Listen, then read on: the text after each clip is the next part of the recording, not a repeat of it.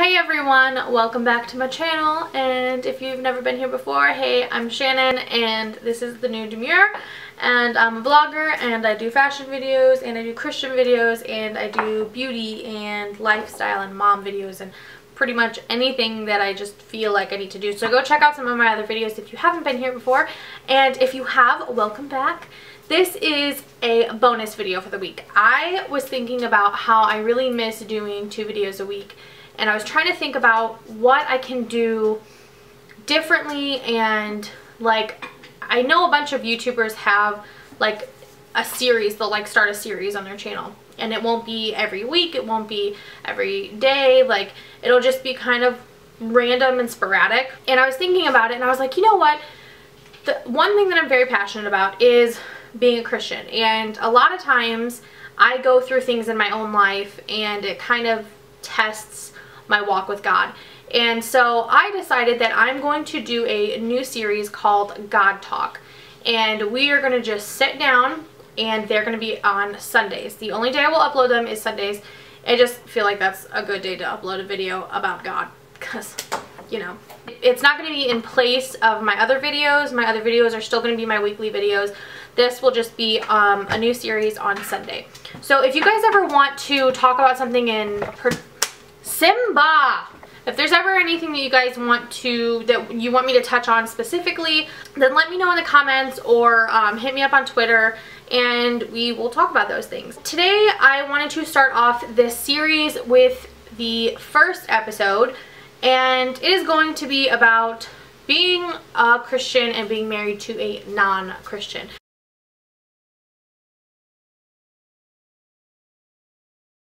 In my case, that is exactly what it is. I am a Christian and my husband is not. Now, he isn't an atheist or anything. Like, he believes in God and he just isn't really where I'm at, you know. He doesn't go to church with us. He does, you know, for the, he's like a C&E Christian, you know, Christmas and Easter he'll show up. His thing is, what he told me when we first got together, my husband background is, he is Mexican, and a lot of Mexican culture is being Catholic, and so, which is very close to being Christian. And I asked him before about it, and he told me that he is Catholic because his dad is Catholic. And when I asked him about that, I was like, so did you guys go to like a Catholic church all the time? He's like, no, I've never really been. I'm like, oh, okay. So in his mind, it was kind of like, well, if my dad's Mexican, I'm Mexican. If my dad's Catholic, I'm Catholic. Like, it was like an inherited kind of thing. And it's really hard for me to explain to him that that's not how it works. You know, it works on what you believe, and it works on how you practice, and different things like that. I have been married for 5 years. Will be in April next year. We will be married for 5 years. And we've been together for almost 7. When I met my husband, I should have been going after, it was more so that I was searching to be with someone. I wasn't looking for a Christian man. Like, as a Christian, you grow so much. Like, every single day you learn something new. And like, last year I was 10 times stupider than I am now when it comes to the things of God and the Bible. Now, that being said, if you're not married and if you're single, then try to pray for a Christian mate, whether you're a guy or a girl. You know, pray for a Christian wife or a Christian, you know, husband. Pray for somebody that's going to come along and that's already going to kind of be in your bubble and understand your beliefs and understand what your values and your morals are, because it is harder when you do not have someone who is a Christian and you do marry them. Now, this by no means that if you are married to a non-Christian, to divorce them and go find one. That's not what you're supposed to do. That is wrong. So stop that right now. Don't think about that, because I am not saying that that is okay. You have duties as a Christian when you are married to a non-Christian. So your love walk has to be so much more intense, because let me just tell you what, your husband is going to push every single button that you have, and you cannot hold that against him. I've learned a lot being married. I mean, being married is, it is nothing like being just in a relationship, like by any means. It's so much more commitment. Like you can't just leave and just be like, hey, we're done, I'm breaking up with you, like bye. It's just so much more. I mean, you start a foundation with this person and you're with them for the long haul. So it's in your best interest and their best interest to get closer to God. I actually have been working on my husband for, you know, a few years, trying to get him to come to church. Every single person is different. Every single person is going to come in their own time. It's different when you have friends who are non-Christians and you're a Christian, and sometimes it's a little harder to get those people in, but you don't want to push them because they're going to stray. Now, when you're married, it is so different because that is the person who it's all of these things are going to combine together to whether or not you as a couple prosper, get pregnant, or get blessings, or bless other people, or find your calling together. Some people are pastors together and they're a husband and wife. Some people, the husband is in business and the wife is in, say, fashion, but that is their calling together, and they help each other out in that way, and they grow together in that way because you are a unit. And once you get married, you are one. You are not two separate people anymore. You're not two separate souls. You're combined into one, and that is what I believe because of the Bible. Now, a lot of women have a problem with submitting to their husbands, and a lot more women who are Christians and have a non-Christian husband, it is way harder. I raise my hand right now to let you know that I definitely have experienced that too. There are some times where I'm just like, no, no, no, no, no, no. But at the same time, you have to understand what God is talking about. And when God tells you to submit to your husband, then you have to listen to those things. Now, those don't always mean like, if your husband's not a Christian, there might be some crazy things that he wants to do, or places he wants to go, or things he wants to see, or whatever. And you can't always listen to those things. You do have to be the light. If you are the only one in your relationship who is a Christian and who knows God, knows God's word, and does read your Bible, you're going to have to pray for him. You're going to have to help him because he's not going to really know where he's at. Same with husbands. So if any guys are watching these videos and your wife is not a Christian, it's the same thing. You're going to have to pray for her, and you're going to have to subtly be kind about getting her into God's plan for her. And it is definitely going to help your relationship, but in the meantime, it's going to be so stressful just trying to get them there. So I pulled up a few verses. Okay, so we're going to do Ephesians 5:22 through 26. For wives, this means submit to your husbands as to the Lord. For husband is the head of his wife, as Christ is the head of the church. He is the Savior of the body, the church. As the church submits to Christ, so you wives should submit to your husbands in everything. For husbands, this means love your wives just as Christ loved the church. He gave up his life for her to make her holy and clean, washed by the cleansing of God's word. If you are a Christian woman and there are certain things that maybe you don't always agree with your husband, and say he says, well, I don't want you going out after church to go to lunch or whatever. You can go to church, but I don't want you going out with anybody, blah, blah, whatever. And even though inside that's something so simple, something that doesn't even matter, it's just going to lunch, if that is like turning inside of you and it's like really pulling on your strings and like hurting you, like don't argue with him. Just say, okay, you know, you don't want me to go, maybe next time.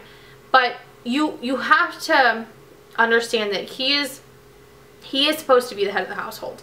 A lot of women hate that because they're all for this whole women power, girl power, women go first thing, whatever. I don't have a problem with that. Now, I have had problems sometimes with my husband, as in every relationship, you argue, you have disagreements, you butt heads, but as long as you're learning from what you're doing and you can start over every single day is a new day, to be kinder to him, be more gentle, be less pushy, be more submissive. And I don't mean submissive in a really weird way. I just mean if he asks you, hey, I don't want you going lunch this week because of money, or I don't want you hanging out with this person, I don't like how they affect you, blah, blah, whatever. certain things, everybody has like a different scenario, then you are to submit to him. Now, if he's telling you you're not going to church anymore because I don't think that that's okay, you're gonna maybe not have to listen to that one, because you know that God is the answer and that there is only one way, and it's him. And you're gonna have to, once you step out of church and you step out of reading your Bible, then it's not gonna be good for you or your husband. It's gonna take you both into a direction that you don't want to go in. Okay, so for the other verse that I wanted to pull up, 1 Corinthians 7:14. For the believing wife brings holiness to her marriage, and the believing husband brings holiness to his marriage. If you just stop because your wife or your husband tells you they don't want you being in church anymore, they don't want you praying anymore, if you do stop, you're not going to have that holiness in your marriage anymore. You're not going to have that bond and that closeness that God wants you to have, and your callings and your blessings and everything that you guys are trying to do as a couple, as a unit. It might not happen because you are bringing the holiness in there. So even if you don't have a believing husband or a believing wife, you're responsible for bringing that light into your spouse and bringing them into God's little line of work and his love, and showing them that the kinder you are and the way that you act with your spouse is going to bring that holiness into your household, into your marriage, into your relationship and your friendship with your spouse. And you have to make sure you stay with that. The next verse is 1 Corinthians 7:16. So skip one verse down. Don't you wives realize that your husbands might be saved because of you? And don't you husbands realize that your wives might be saved because of you? There is a way to get them saved. And if you're saved and they're not, and they have no clue what any of this is for, you have to work on them, because you could be the only person who prays for them, and you could be the only person who gets them saved, because you are so close and you have such a huge influence over your spouse. And you have to realize that a lot of the times it's a touchier subject to talk to a friend or a relative, but when it's your spouse, you have a lot more influence and authority with them, and you have kind of like a way in to their heart. And I think that if no one else is praying for them and you're the only one, like you don't know, you never know if you're the only one praying for them if someone else is, but what if you are the only one who's praying for them, and you're the only one who is believing for them, and the only one in their life even trying to get them closer to God? So don't give up on that, and be kind about it, and just try to work on them and try to get them to see that, okay, this is why I'm a Christian. This is why we should follow God. This is why Jesus is just so cool. You know, you have to be the one to show them that, because maybe there isn't anybody else showing them anywhere. So you have to be that light. So the third thing, other than those Bible verses, I actually wanted to show you guys this book. I actually went to Rhema, what was it? Camp meeting? Yeah, last year? Yeah, it was last July, I think. Last June or July. Anyway, so Rhema is this big church in Tulsa, Oklahoma. And we are a part of Rhema. Our church is a part of Rhema, but we aren't Rhema because we're in St. Louis. So we go down there every once in a while. My family and I go down there every once in a while. My mom and I and my grandma and my son went down this past year, and they have, you know, this huge bookstore with tons of books. And I knew that I really wanted to find something really, really good and helpful to help me with my husband. And I found this book, and I'm not even finished with it because I keep rereading stuff over and over again. I'm like just now halfway through the book, which is crazy to me because it's just one book and I can't even finish it yet because I keep going back and then going back and then going back and then going forward, and then, oh, I need to go back a few more pages and read that again. It is by Elizabeth George, and it's called 15 Verses to Pray for Your Husband. I'm pretty sure, I think her husband wrote one for, like, praying for your wives, I think, but I'm not 100% sure. If I can find that one, I'll link that one below, but I will link this down below if I can find it also. I think you can probably get it on Amazon. But this book is just so awesome. There is a verse for each chapter. I'm literally only on chapter 9.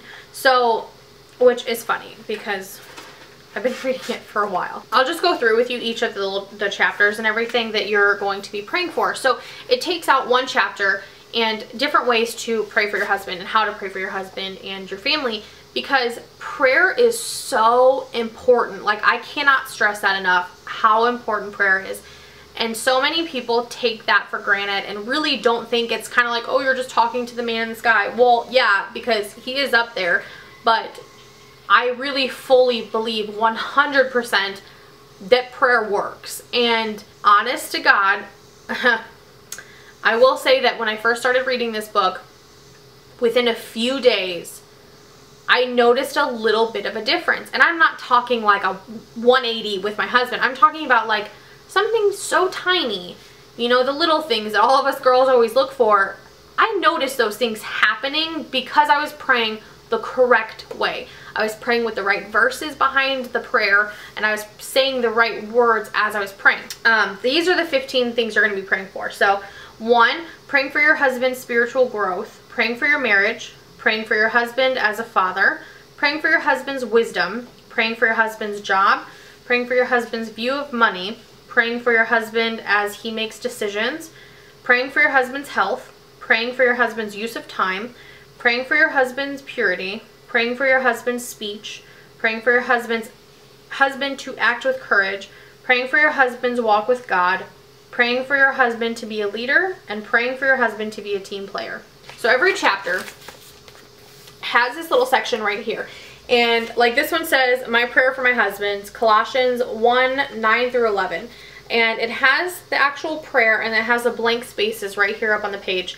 And then you just kind of like insert your husband's name or your wife's name. You can pray out loud, pray it, you know, inside of you, however you feel like you need to pray. There's a bunch of different ones all throughout the chapters, and it'll have the prayer verse.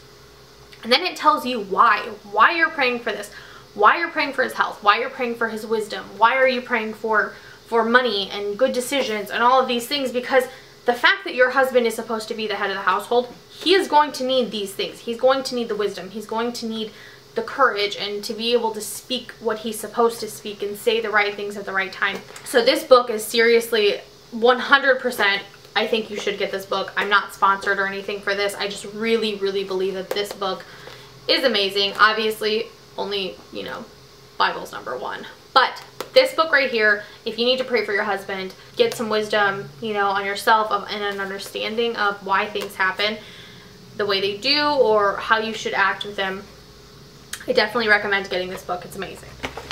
That is all for today. I really hope that this video helped you guys out a little bit and maybe kind of showed you some insight into us kind of backing our husbands up and being with a non-believer, because sometimes it is really hard to be with someone who does not believe in the same things that you believe in and doesn't value the same things that you value or doesn't value them as much as you do. Sometimes it's just a little hard, but with God, all things are possible.